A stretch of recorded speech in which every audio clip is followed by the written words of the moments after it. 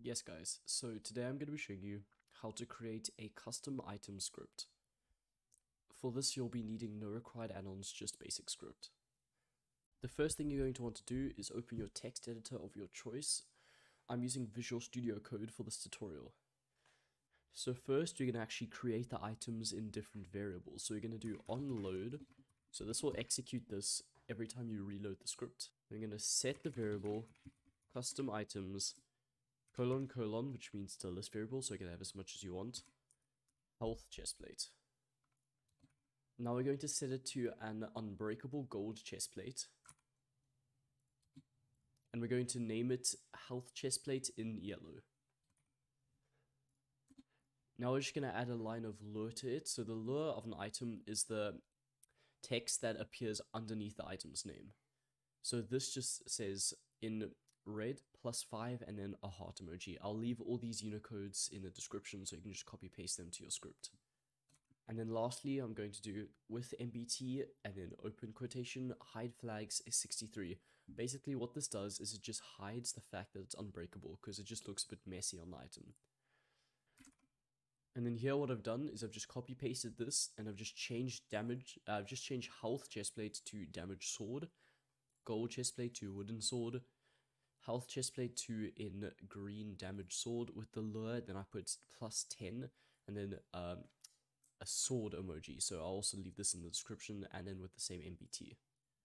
Now we're going to create a command to actually give ourselves these items. So we're going to do command items permission operator. Just make sure that you are an operator on the server to use this command. Trigger.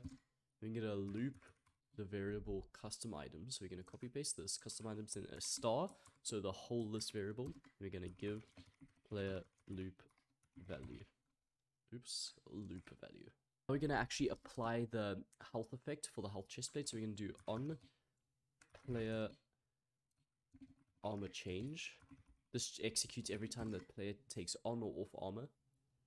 Then we're going to say if new armor item is custom items health chestplate, which is this. Then we're going to add 10 to the player's maximum health and then heal the player fully.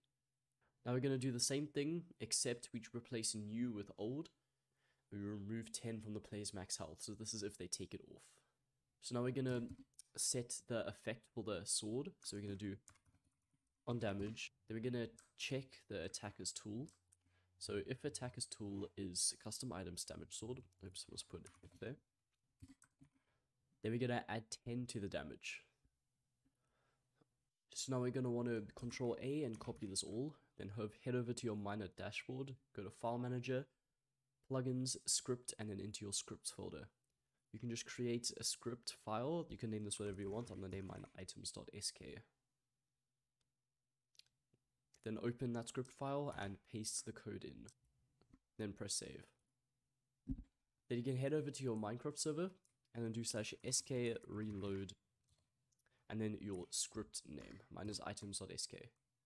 Okay, so I have an error here. You guys won't. /items is already defined in another script. So you're just going to want to change the command name. You guys don't have to do this, but I'm doing it because I already have this command set. So I'm going to copy paste this and paste it back in here. Then I'm going to reload one more time. Then now if we do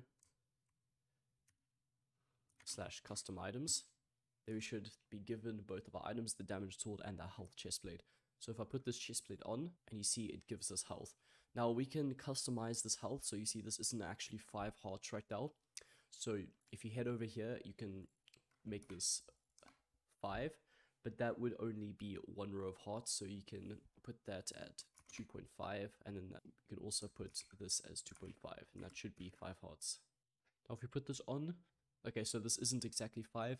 You guys can play around with this and find exactly what hearts work for you, but for now I'm just going to move on to the damage sword. So if I summon a cow, so if I give myself a wooden sword, a normal wooden sword, and I hit it with that, it doesn't one-shot it, but if I summon another cow and I hit it with this, it one-shots it, so that definitely adds 10 to the damage. Alright, so thank you guys so much for watching. I hope this helped you with your script journey. If you have any questions, make sure to join my Discord server. The link will be in the description. And yeah, cheers.